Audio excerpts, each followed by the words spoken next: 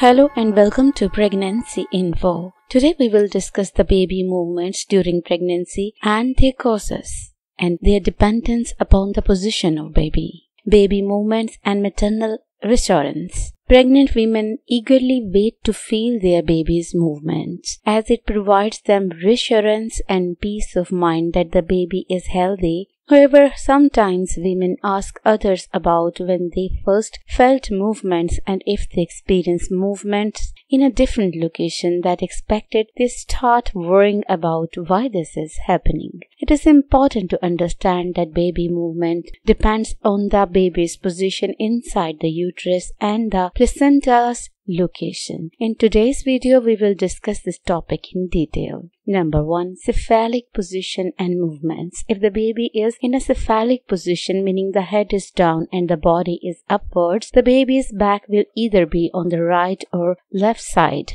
If the back is on the right side, movements will be felt on the left side. If the back is on the left side, movements will be felt on the right side and the upper abdomen. Number 2. Breech position and movements. If the baby is in a breech position, meaning the head is up and the lower part is down, different scenarios can occur. If the baby has folded legs, movements will be felt in the lower part of the uterus. If the legs are stretched upward, movements will be felt near the rib. Transverse position and movements. If the baby is in a transverse lie, meaning the baby is lying sidewise, the location of the head and the bottom will determine where movements are felt. If the head is on the right side, movements will be felt on the left side, and if the head is on the left side, movements will be felt on the right side. Placenta's position and its effect on movement. The placenta is usually positioned at the top of the uterus, known as the fundal position.